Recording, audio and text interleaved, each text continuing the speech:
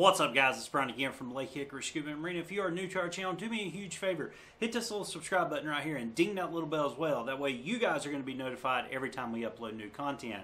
Now we're continuing on yet again with our series of our compilation videos of advanced side mount and penetration techniques. And today's video we're going to look at a dock series that we go up underneath, and it doesn't really seem like it's that great, really adventurous going up underneath the dock system.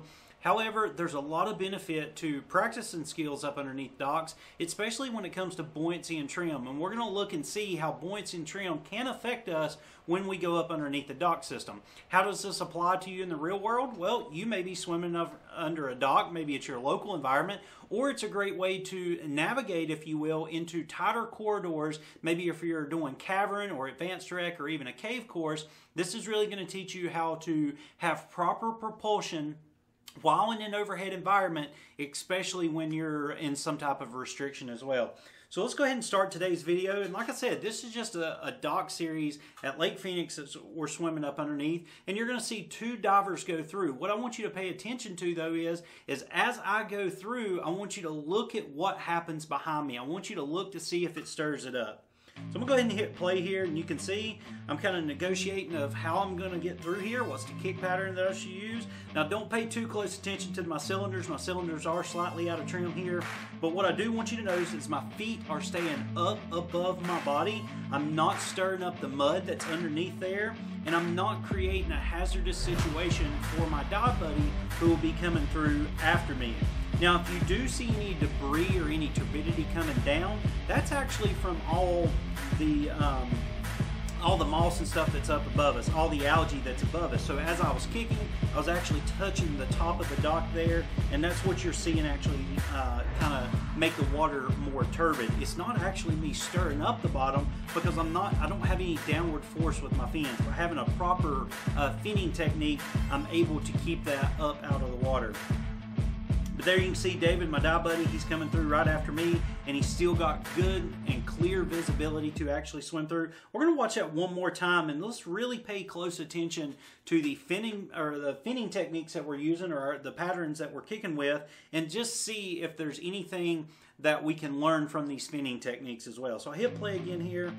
And there you can see I was kind of negotiating where I wanted to go through at. I wanted to see if there's any hazards, maybe any nails or anything hanging down from the boards there.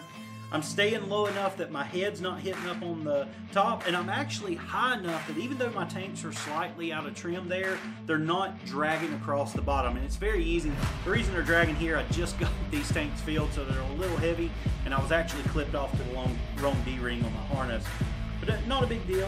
As you can see, there's nothing really coming up off the bottom. All that turbidity is being created from me touching the top there. And then, of course, as my dive buddy comes in, we're using the same finning techniques, basically a modified frog kick here. We're staying horizontally trimmed. We're keeping our arms out in front of us. We're constantly being vigilant of any hazards that may be above us. And we're just working through it. And that's one thing that I really enjoy about, say, Lake Phoenix. There's so many things that you can practice your skill sets. And these docks, everybody thinks, well, these little platforms or these docks that are underwater, that they're simply just being used for divers to go up on and do their skill sets, but they're so much more beneficial to even side mount divers, because they create these smaller, tight restrictions that really make you practice your trim and your buoyancy skills as well, by simply trying to go up underneath them without stirring up the bottom. So it makes good training grounds for, say, new divers on top, and then of course side mount divers down below. But guys, I really hope you enjoyed this video. I know this wasn't nowhere near as exciting as some of the other ones, but like I said, it's all about training and constantly training every single dive you make. And when you got a tight little restriction like this, try to go through it. See if you can go through it. Now, the cool thing here is, yeah, it is an overhead environment, but we could have come out either side of it very easily. But it did give us a great chance to practice our buoyancy and our trim. But guys, I really hope you enjoyed the video. If you did, give me a big thumbs up. Definitely share it as well. If you got any questions, drop me a comment down below. We'll try to answer it the best we can. As always, make sure you follow us on Instagram and Twitter, like us on Facebook, pin us on Pinterest, subscribe to us here on YouTube. And as always, guys, we appreciate your business.